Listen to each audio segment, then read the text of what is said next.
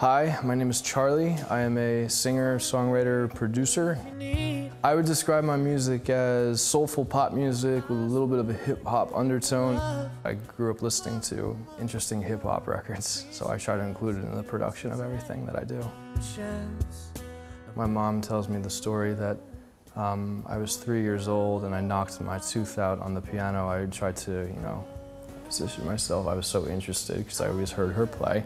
She was like, clearly he has an interest in piano, so I'm going to teach him.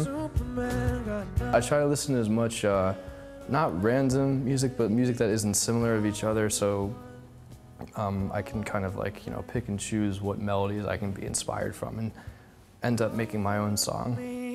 That's how I started out for other artists, like writing for other artists and making stuff perfect for their record.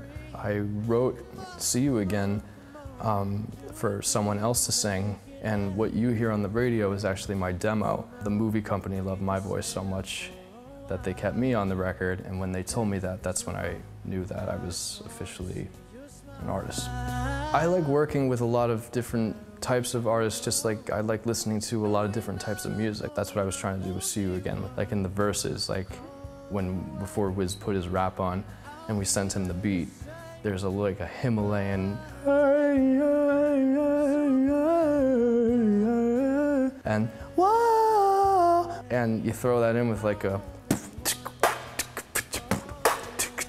it's like you're meshing different styles together for different artists. That's how music progresses in general. You don't want to ever make a record that sounds like it's already on the radio.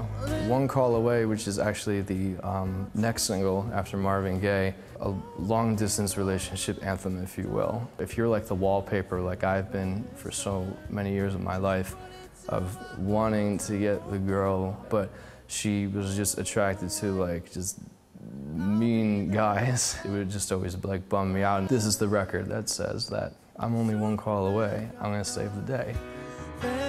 When I was making my album, I wanted to make songs for the album that musically showed where my life was and where it is now.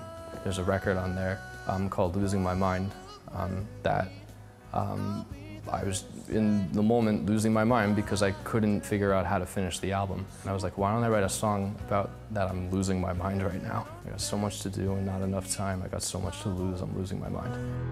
All that matters is the music at the end of the day.